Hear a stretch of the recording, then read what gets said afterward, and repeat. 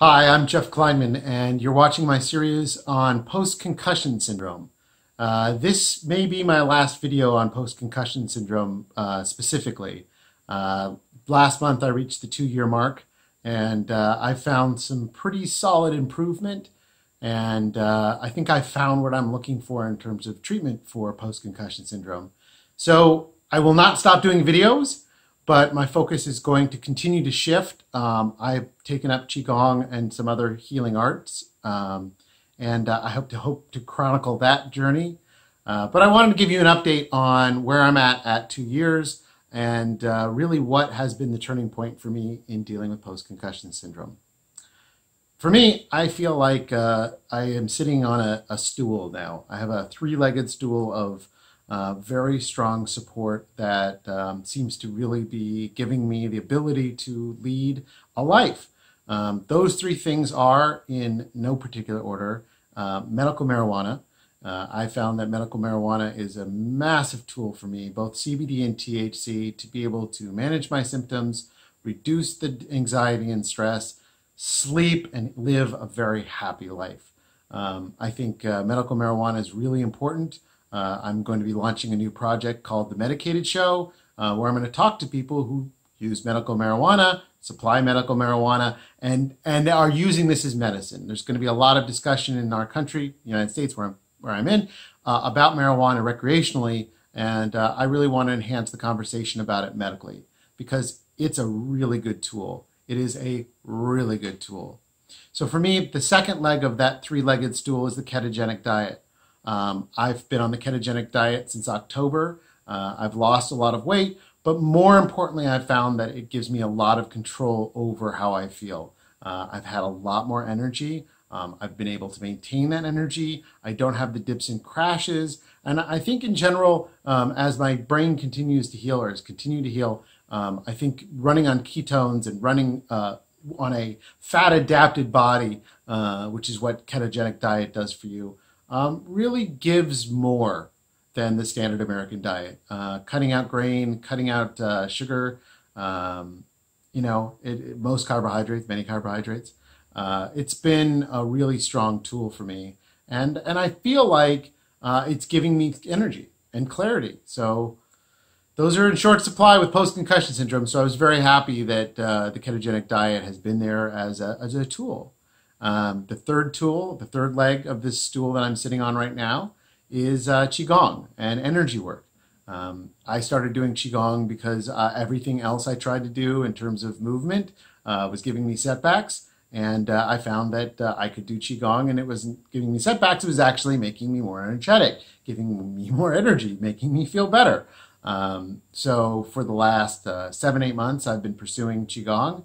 I've really found some amazing tools in the Qigong space, and I will continue to talk about that. That's part of my journey now, is sort of learning healing arts, learning that self-care healing that Qigong gives you. If you don't know what Qigong is, it's basically an Asian art, healing art, that really is meditation and movement. I will put a link in the show notes here, or the video notes, or whatever you want to call it, to the practice that I do. It's called Primordial Qigong. I also do a sound healing. I'll link to both of those. Very powerful stuff, very good stuff, and the third leg of that stool. So in this journey over the last 2 years, I've had some very severe depression, some very severe anxiety, hopelessness. If you've watched my videos, you know I've dealt with some pretty dark things. And I think that it's all connected, that dealing with those things, dealing with the issue, dealing with the injury, dealing with the trauma that surrounds the injury, the trauma that surrounds the isolation, the trauma that surrounds having the life that once was not be. But for me, what I've really found with post-concussion syndrome is that it stopped me in my tracks. I was a spirits journalist writing about alcohol, traveling the world, drinking and eating, getting fat, getting sick. And a little girl threw a ball at it that I managed not to catch, and it hit me in the head.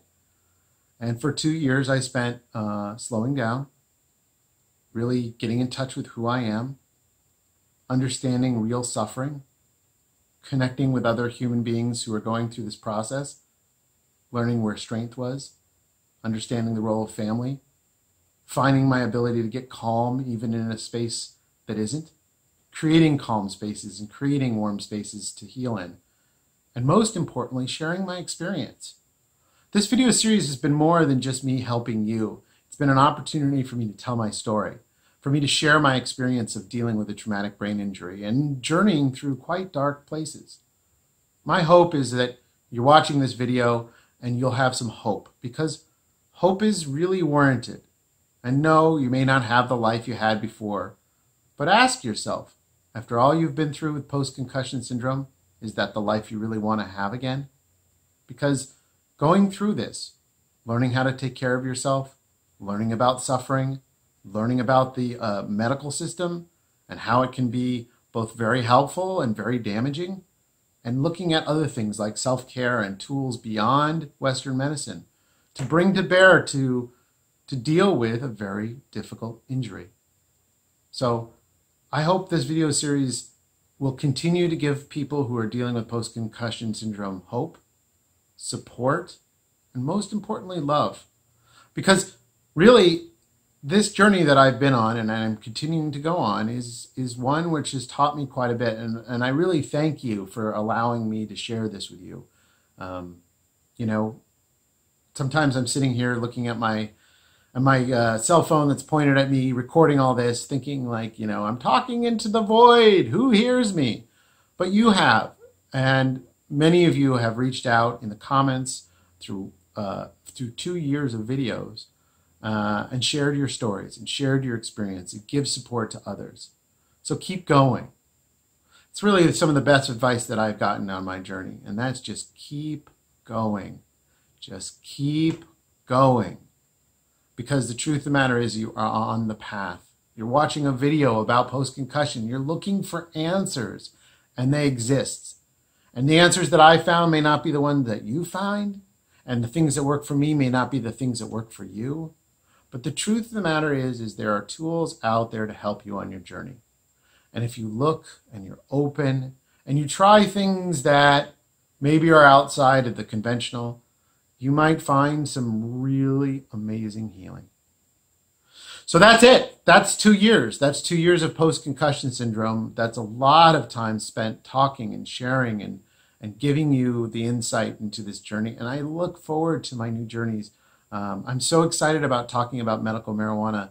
There's so many amazing things that medical marijuana can do that conventional prescription medicine is failing to do. And the whole cloud around it, including the recreational one, with this culture of dabs and shatter and all this stuff, really is noise that the signal of medical marijuana, medical cannabis must rise beyond. Also, I'm really excited about sharing what I'm doing with Qigong. Believe it or not, I'm going to be teaching a class in Qigong in July here in Massachusetts, out in Salem. And I continue to pursue that path of sharing the things that I continue to learn about caring for my own energy and meditative movement with all of you and all the people who need it. So again, thank you. Thank you for watching. Thank you for posting your comments. Thank you for following me along for the last 2 years. There is hope. There is healing. I know it's difficult. I know post-concussion syndrome feels like a nightmare. Feels like a darkness that will never end. But it is a journey. It is a path. And it can lead somewhere, something special. You just have to be open to it. So, like the video if you liked it. Subscribe to the channel, because this is not my last video. There's plenty more to come. So, thank you.